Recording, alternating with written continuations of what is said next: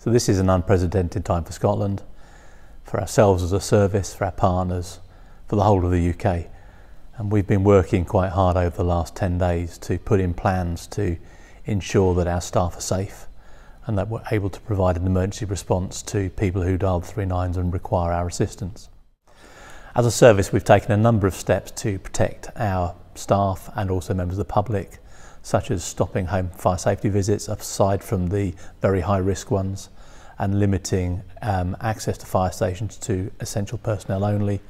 and making sure that we don't attend any events external to the fire station, including some of our training events. This is to ensure that we protect our staff, but also are able to provide a 999 response and be available when we're required. We continue to work to attend every 999 call that we receive, and we've got robust plans in place to ensure that should we have staff absence, then our highly trained operations control staff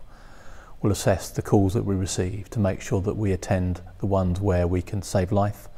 or we can prevent significant damage to buildings or property. So they'll make that assessment, and we may eventually have to place calls into a queue so that we attend them at a priority.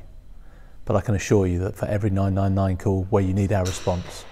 we will attend and we will do everything we can to assist and to save life. To minimise the impact on our emergency response during the course of this pandemic,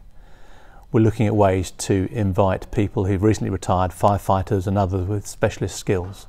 to come back and cover any predicted shortages. I've been blown away by the number of people who have already contacted the service and offered to come back and cover those shortages. There will be more on that soon so that other people can volunteer.